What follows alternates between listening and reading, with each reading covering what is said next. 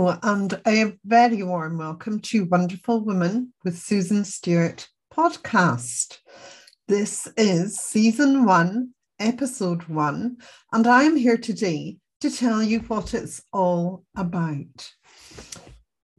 So if I cast my mind back to around 15 years ago, I was attending a training in the Salisbury Centre in Edinburgh, beautiful historic building that had been used for meditation for decades, and the atmosphere in there was just phenomenal.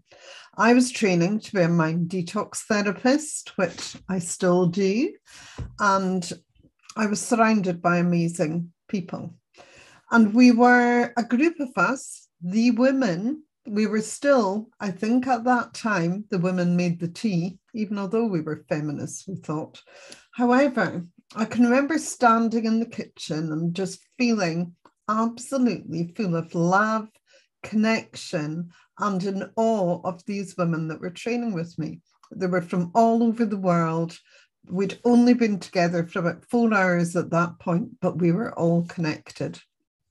And I just blurted out, I just want to start a Wonderful Woman movement. And they turned to me and said, Susan, yes, you should. You definitely should. So we talked a little bit about what that would look like, how we would launch it, how wonderful it would be. And of course, we all went away in our merry way, and I didn't do it. We didn't do it.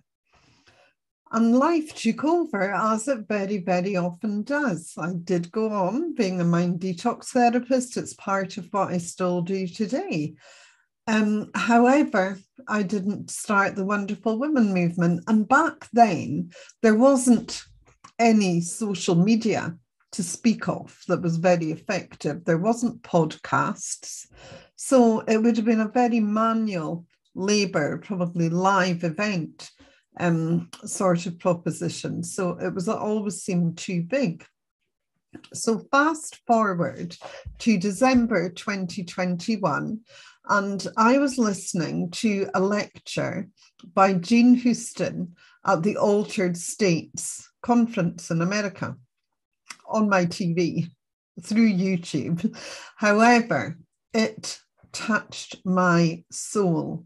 She is an amazing woman. She's a spiritual leader, spiritual teacher. She works on peace missions around the world. She was mentored by some of the most incredible people of her lifetime. She actually met Einstein when she was 7 years old. Can you imagine that? And at that point, she had a discussion with him about it's not academia that brings you on and takes you to the place that you need to be. It's your imagination. More of that later. So Jean was saying in this lecture, the main gist of it was that we've had the hero's time. We've had the time of men leading us for hundreds of years. Now is the time of the heroine. Now is the time for women to take the lead. And that just touched me. It touched my heart. It touched my soul. And I really thought, you are right, Jean. You are right. So what can we do? What can I do to be one of these heroines of our time? Or how can I find the heroines of our time? How can I open a conversation on this subject? And then it popped into my mind, Wonderful Women. This is the time for the Wonderful Women movement. So it all came from there. The first season, I have got the most incredible, wonderful women that I know from all over the world are going to join me. Each season we will have a bit of a theme. Season 1, we're going to be talking about an event or a challenge that you've gone through that's changed the trajectory of your life.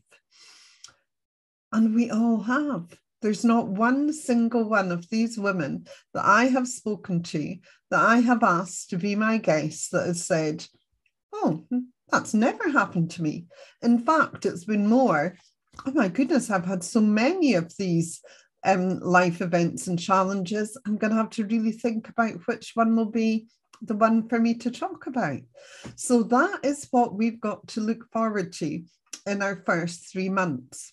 I hope to publish the podcast every Tuesday at 8 a.m. It will go out on YouTube and it will go out on all the usual audio channels as well. I am learning, so please stay and learn with me. And of course, it's not only for women, it's for people, men as well. We like men. You're not, just because you've been heroes for so long, you're still our heroes. So how about listening to some heroines for a while? So a little about me.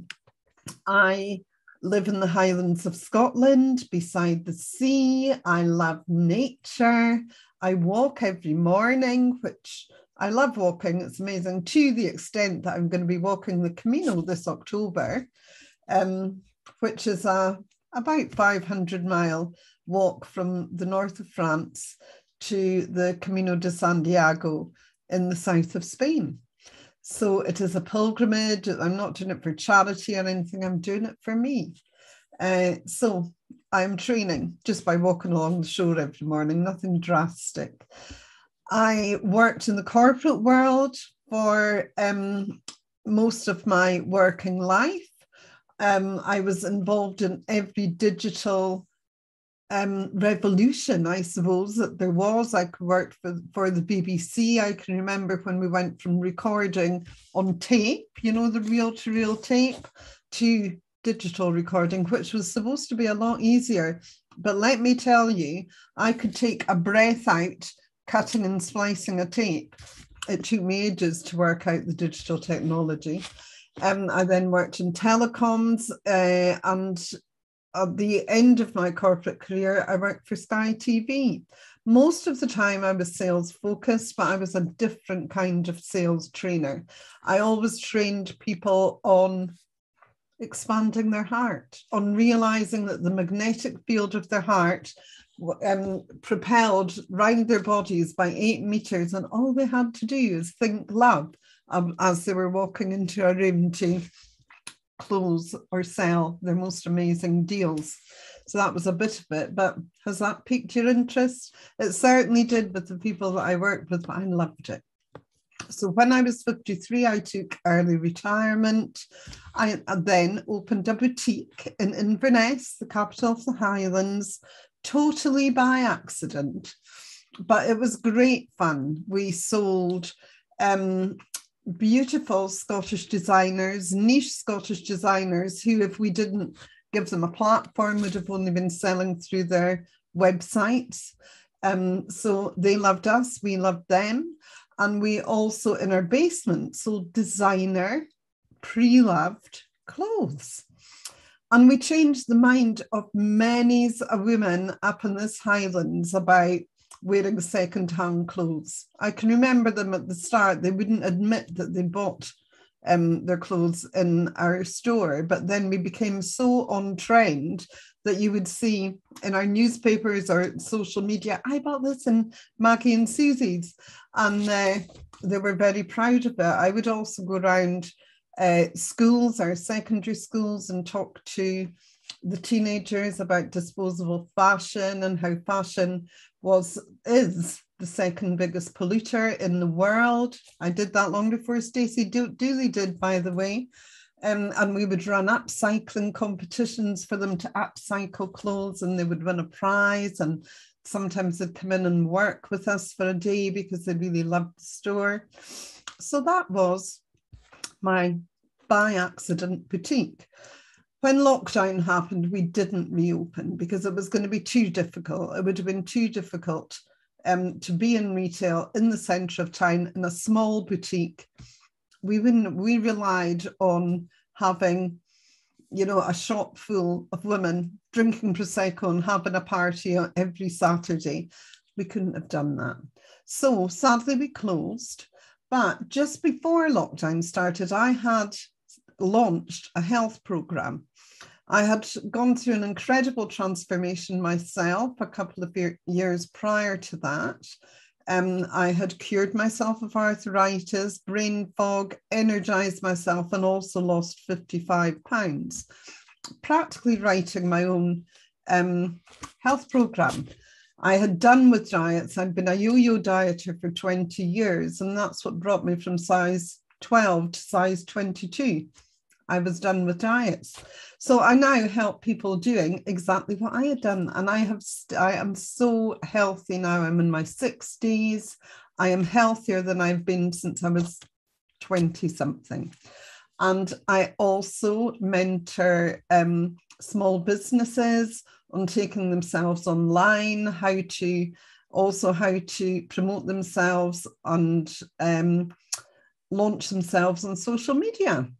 So that is me, and that is what I do. But I also now am the presenter of Wonderful Women podcast, and I hope this is going to go on and build and grow around the world. I hope everybody's watching, and I hope if you are watching, you will share. And also, I would love you to hit subscribe.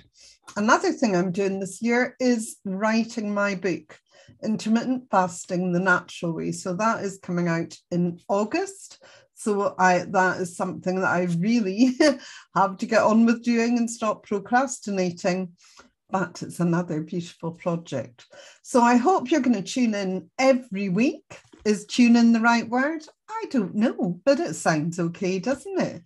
And I really, really look forward to getting to know you all.